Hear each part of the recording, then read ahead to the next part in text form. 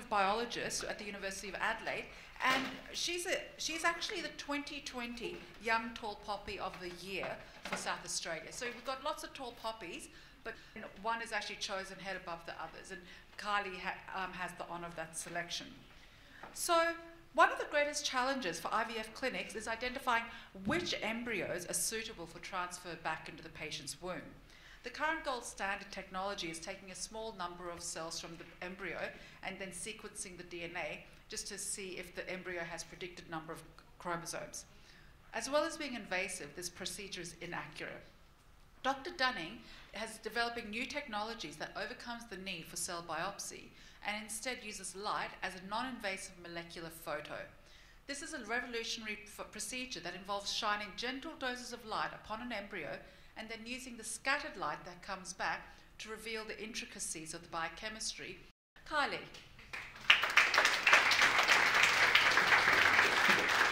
So, thanks. Being the 2020 tall poppy means I'm not so shiny.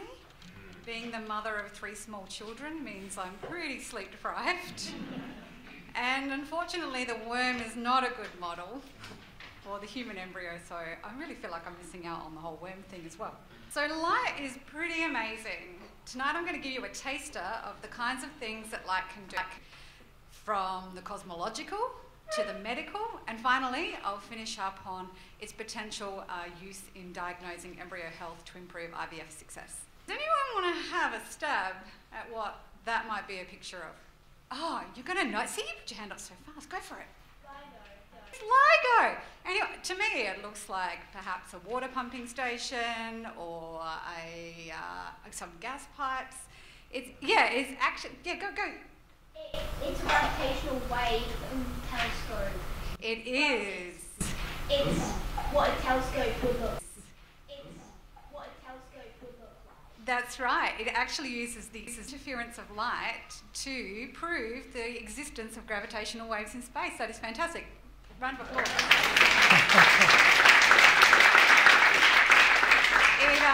And it won the Nobel Prize in 2017. Light is also used in the hospital. Anybody who's visited the hospital might have had this popped on the end of their finger. It's a pulse oximeter and it uses light. You can see the red light there. Light to measure the level of oxygen in your blood. Anyone who's had an eye test recently would have had one of these done. This is called an OCT scan. It stands for coherence tomography, and it takes a 3-dimensional picture at the back of your eye, so it can detect changes in your eye before disease really progresses. Fascinatingly, light can actually hold things in place. So these are 9 red blood cells. So red blood cells are found in your blood, your carry oxygen around your body. So these are isolated out of blood. And the next video I'll play, while you can't see the light, the tightly focused light, each of these crosses is actually a laser that's holding the red blood cells in place. And just for fun, you can make them dance. There's other things we can do with it, but it's a really useful instructional video on using light to position and move cells. This is awesome, right? This is a video or a GIF, depending on your of a molecular motor. So every cell in your body has molecular motors. So those 2 little feet moving hands move hand over hand along a track, and these tracks are called tubules, and they're found all throughout every one of your cells.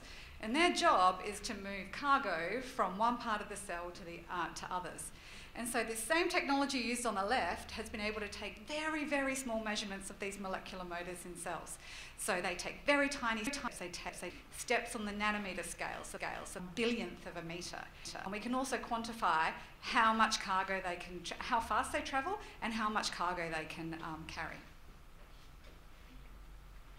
We're interested in using light, as Pallavi very perfectly introduced, to measure the health of embryos. And we use a particular type of microscope called a hyperspectral microscope.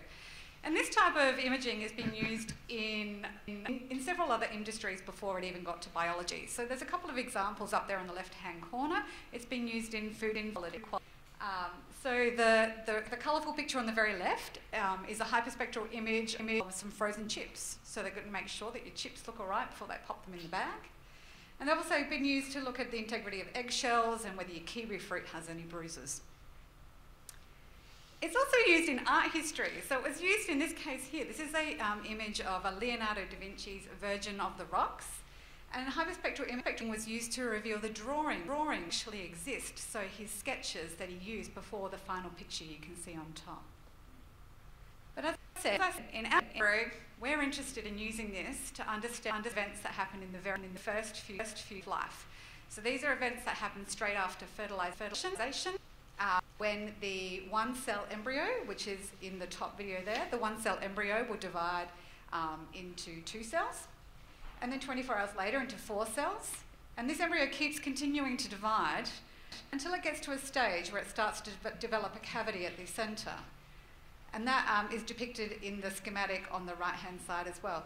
And it's this stage of embryo development, that's called the blastocyst, that the embryo is able to be transferred back IVF and result in a pregnancy. Well, importantly to note about this embryo is that it's the first time in anyone's life that you go from having all cells that are exactly the same to 2 distinct different cell types. The inner cell mass that'll go on to form the baby, and the rest of the cells that go on to form all other tissues, including the placenta. I should go back. But in human embryos, things don't always go to plan. Every time one cell divides into 2, we want the equal division of the chromosomes. So the chromosomes are doubled, all the DNA content is doubled. We want equal segregation into each of the daughter cells, is what they're known as. And this is shown here in this video. The chromosomes are in green, and then they're pulled apart equally into 2 separate cells. So you end up with 2 cells with the same number of chromosomes. But in the next video, I'll show you when it doesn't go to plan. You'll see a green chromosome just lagging behind right in the middle. There it is right there. And it ends up in the bottom cell instead of the top cell. So what we have is a cell with too few and a cell with too many. And we think this is likely to result in, if embryos have too many of these cells with the unexpected number of chromosomes, there won't be a successful pregnancy. And as Pallavi kindly introduced, the current diagnostics don't really do a very good job at diagnosing this in a human embryo.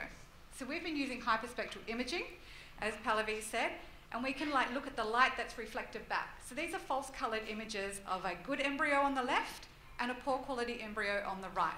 And we can use light non-invasively to say, the only bit of real science in my talk, is that we can definitively say on this plot, that embryo has the expected number of chromosomes and is euploid versus the embryos that don't have the expected number of chromosomes. And we're really hoping this is a promising tool to increase the number of patients taking home a healthy baby following IVF. Thank you.